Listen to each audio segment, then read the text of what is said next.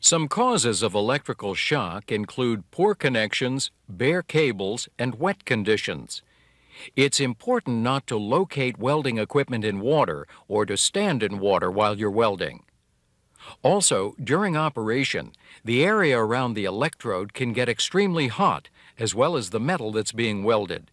In fact, it's good practice to treat all metal as if it is hot, so be careful to avoid burns while you're working. In addition, the welding process creates fumes. In some cases, these fumes can be poisonous. Fumes can originate from metals that have platings, coatings, or paint on them. Fumes can cause anything from nausea to more severe and lasting health problems. Another hazard associated with welding involves welding on containers such as barrels, tanks, or other vessels. It's important to determine whether a container has combustible or hazardous materials inside, or even residues of these materials. Such containers must be cleaned before any welding is performed, and they must be filled with water or an inert gas for additional safety.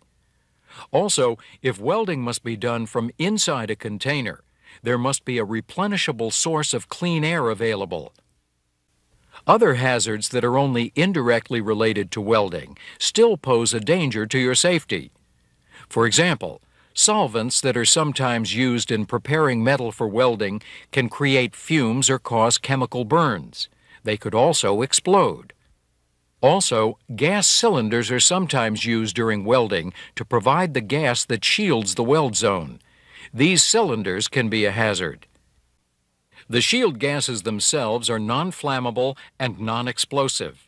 However, a ruptured cylinder or a broken cylinder valve will release high pressure, launching the cylinder like a rocket.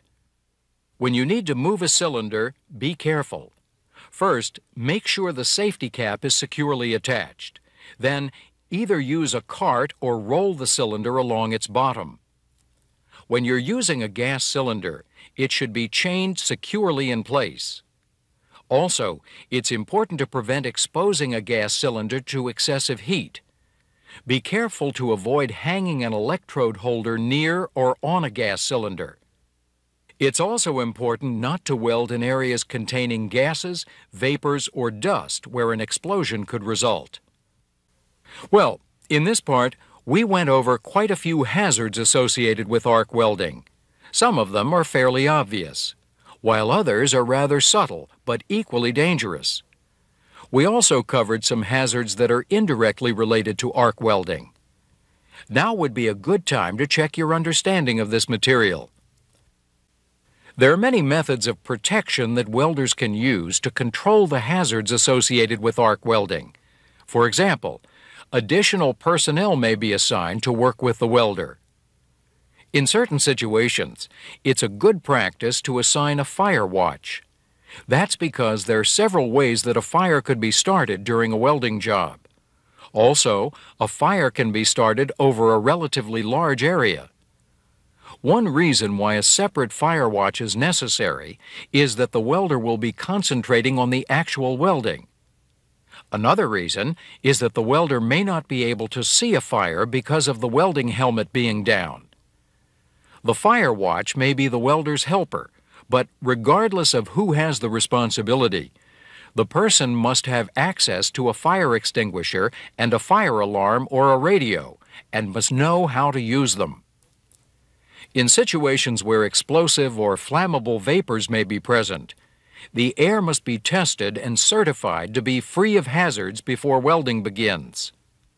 And in some situations, the air must be tested during welding to ensure that the air contains enough oxygen.